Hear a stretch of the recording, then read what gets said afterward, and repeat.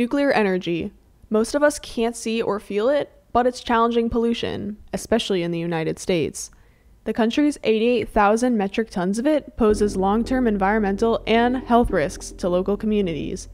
But on the other hand, its high energy density and low greenhouse gas emissions make it a powerful tool in the fight against climate change.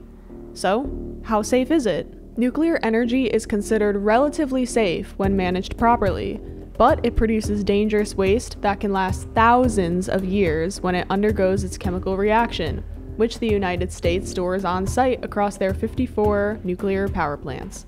The country's history has left behind a legacy of this waste. The U.S. nuclear weapons program, called the Manhattan Project, is what developed the first atomic bombs, which ultimately ended World War II in 1945 after being used on Hiroshima and Nagasaki in Japan. The program has been crucial for the country's national security strategy, but the long-term management is challenging local U.S. communities.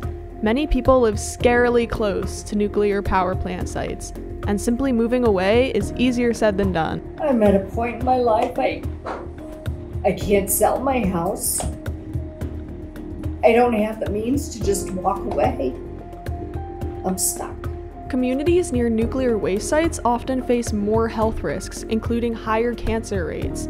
Deborah Mitchell, who lives less than a mile from the Westlake landfill in Missouri, lost both her parents to cancer, and she's had it too. And it's a grim pattern in her neighborhood. This is my house. That's the Ingrams. They both passed. One had lung cancer. And the people across the street, his mother was diagnosed with breast cancer.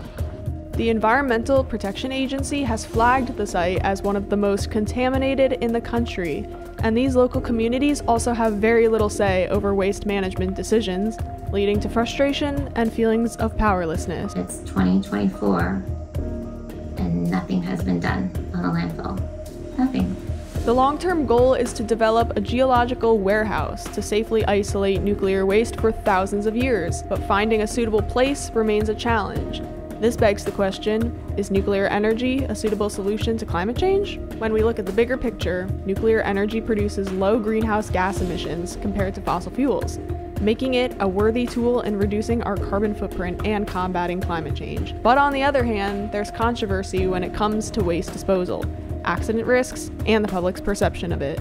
But there are solutions to help with these challenges. There's cleanup and remediation, where the immediate focus is on cleaning up the existing nuclear waste sites to mitigate environmental and health risks. This can be done by investing in relocating affected communities and providing compensation for health impacts and property devaluation, implementing long-term health monitoring and support for affected groups, and even reducing our reliance on nuclear energy and focusing on safer and more sustainable energy sources. So while nuclear energy offers some benefits in reducing carbon emissions, dealing with nuclear waste management and the pollution that comes with it is no easy feat.